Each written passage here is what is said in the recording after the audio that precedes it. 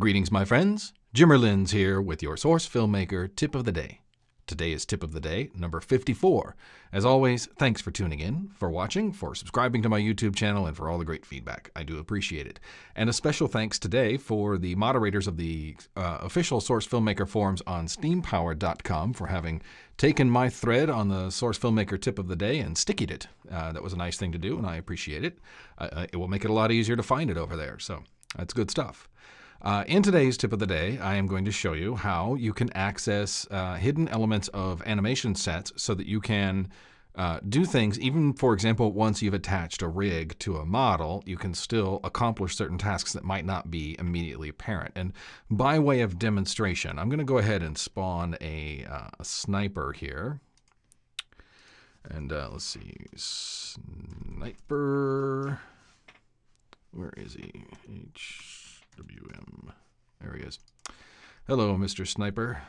Okay, and we'll grab him and put him on the ground here. Just place him center stage.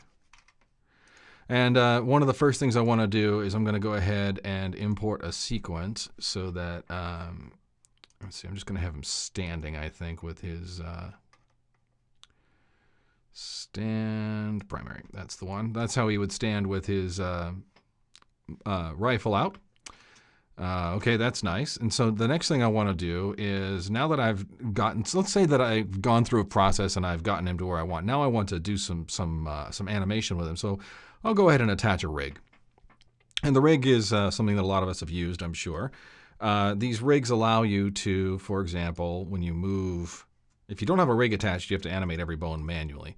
But if you do have a rig, I can do things like lift his foot, and his leg moves more or less naturally with him, or I can grab his pelvis and turn him, and his body will rotate more or less naturally, because the rig is using inverse kinematics, which is something I should go over at some point and explain how that works. But for now, the rig just makes it easier to manipulate these models so that we don't have to manually animate every bone.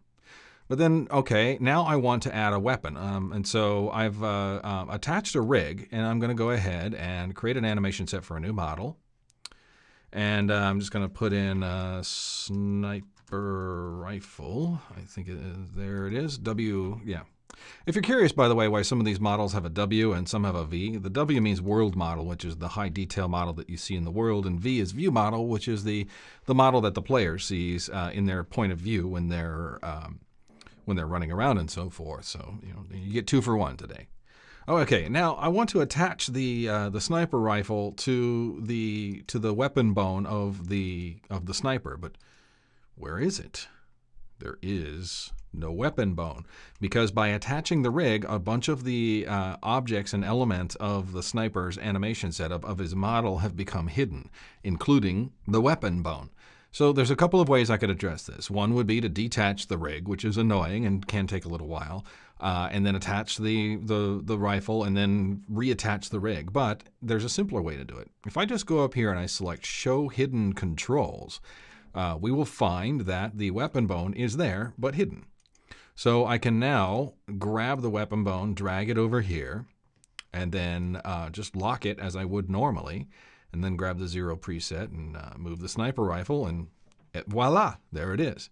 Now, there's a couple of limitations to this. For example, if I grab his head and try and move it using the motion editor, it won't work.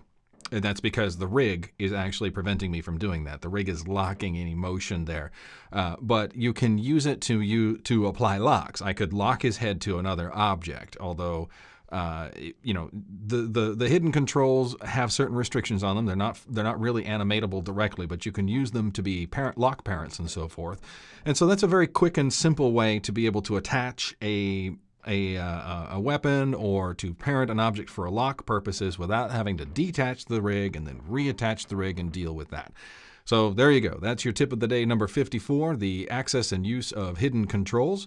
As always, I encourage experimentation, and because, I find all this stuff out by experimentation, so I encourage you to do it as well, because you'll find out stuff, and it's fun. So there you go. That's your tip of the day, number 54, how to access hidden controls in animation sets and use them for fun and profit. And I have been your host, Jimmer Lins. I thank you for watching. I look forward to tomorrow's tip of the day. And until then, enjoy using Source Filmmaker.